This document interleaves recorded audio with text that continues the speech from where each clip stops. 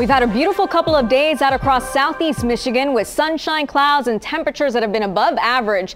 But now we're expecting some changes. We have a cold front that's slow moving and already bringing in some rain across parts of northern Michigan and even extending much farther off towards the south and west across parts of Missouri and also into Illinois. But for us right now across our area, it's a quiet picture. You can see where most of the activity is located right now, north of Lansing and also in Grand Rapids, stretching farther north across places like Mount Pleasant and also up into parts of Traverse City. Temperatures ahead of that system, though, are very mild. Even at this late hour, we're at 71 degrees in Detroit, 72 in Grand Rapids, 69 degrees farther north into Traverse City. But you can see, again, a lot of 70s, even upper 60s across the map. In Port Huron, right now, you're a little bit cooler up there, closer to the water, 66 degrees. But again, temperatures staying above average for this time of the year. And our Fox Futurecast shows a lot of messy weather coming up as we head into tomorrow. We're expecting some showers to already be impacting our area by early morning.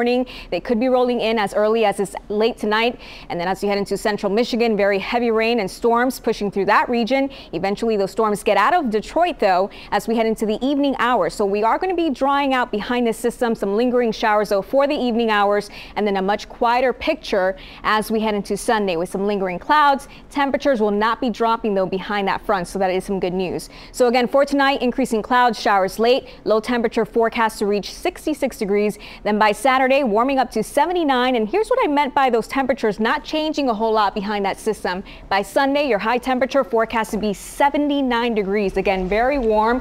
80s forecast for next week. And by the way, the autumnal equinox is forecast for Thursday. So the official start of fall is coming up on Thursday, and we're still looking at high temperatures making it into the 80s. So very warm. Very nice, though. Yeah, we're going to take summer as long as we can get it. Good to have you with us, too. Very blessed to be here. Thank you so much for having me with you tonight. Well, glad to have you. Thank you. And we're going to have to take you to University of Michigan football game so you can see what the big house looks like. Yep. And I moved to Michigan to go back to school for my PhD. So I'm glad to be here. You guys have great schools.